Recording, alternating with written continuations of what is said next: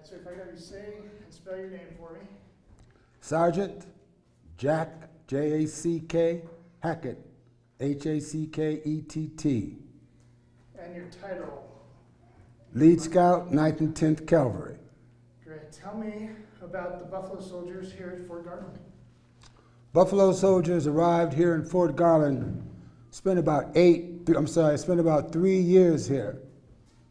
We were here on guard duty, and we came down here primarily to help settle the problem with the Ute Indian. The way the Buffalo Soldier got their name is when the Indian saw you, they gave you your name based upon what they saw around them.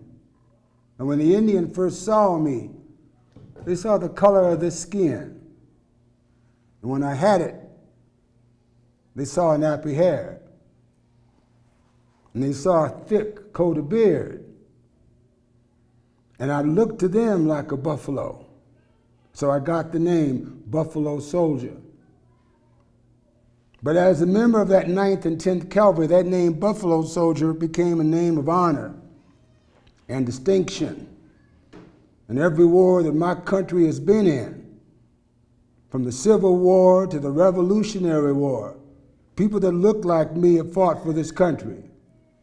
And we continue to fight. Buffalo Soldiers are important.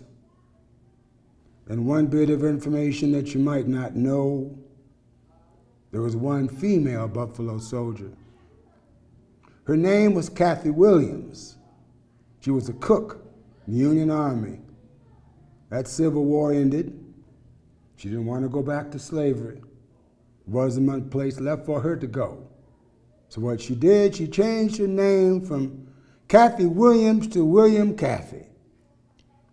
And in order to get into the Army in those days, they didn't check your teeth. They didn't ask you if you knew much.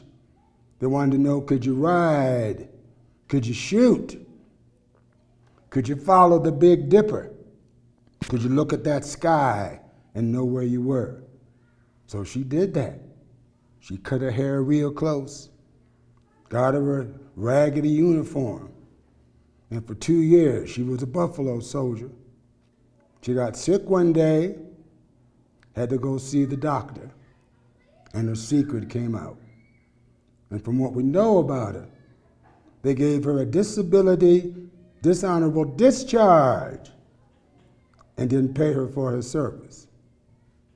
I am a Buffalo Soldier. I wouldn't want to be anything else. Thank you.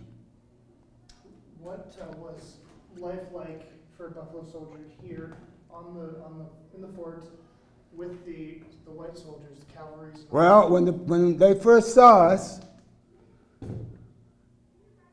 wasn't no flags flying, wasn't no bugles bugling. Some people, when they saw us, they spit on the ground. They didn't want any niggas serving with them. Didn't like us until the time came for us to fight alongside of them. So the discrimination, the pain, the suffering of the Buffalo Soldier was something that they had to endure, and we did. And we became famous, and we became popular, and we helped save this country. Coming from slavery, a slave naturally sings his feelings. And sometimes when we would ride into this fort and we had lost one of us, two of us, we would sing something like this, and it'd be a sad song.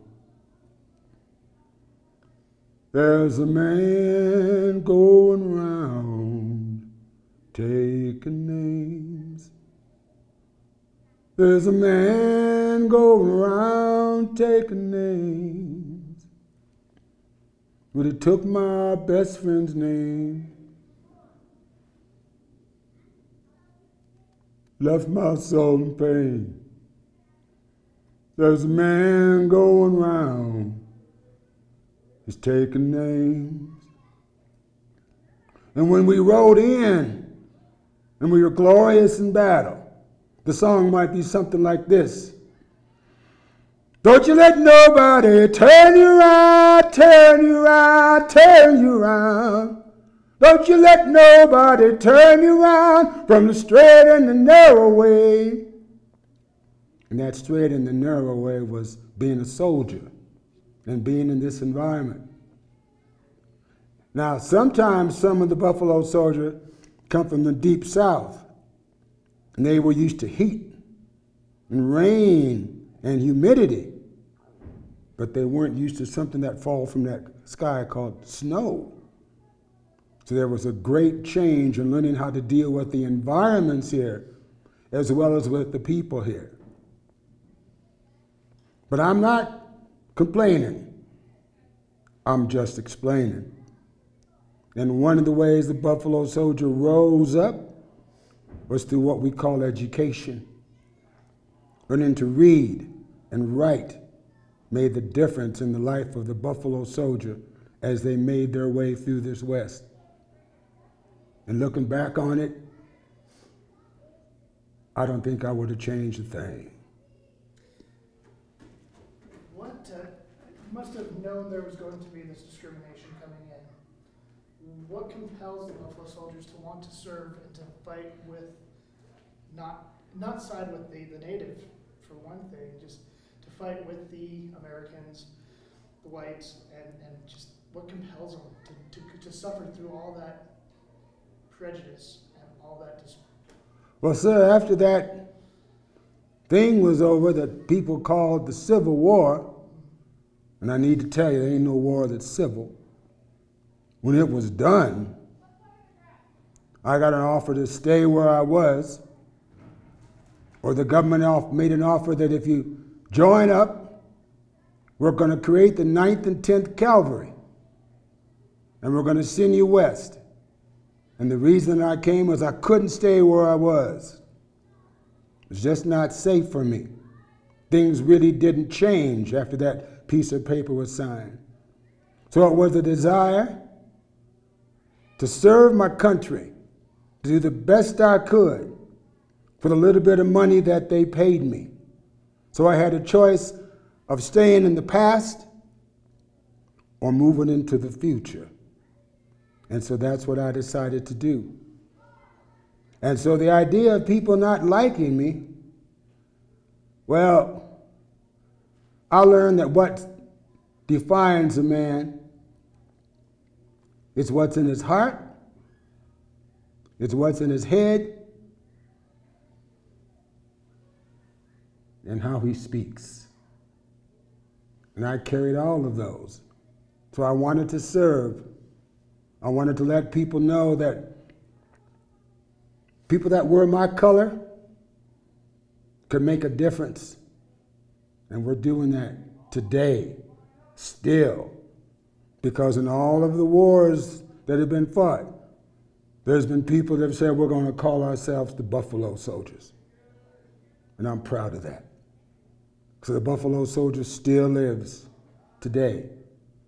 In the West, North, South, Buffalo Soldier still lives.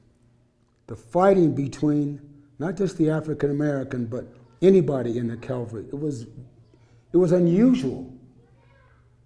It was very unusual. You could see someone that you, an Indian brave, whoever it was, that you looked eye to eye, and something said, you know, wow, aren't you sick of this?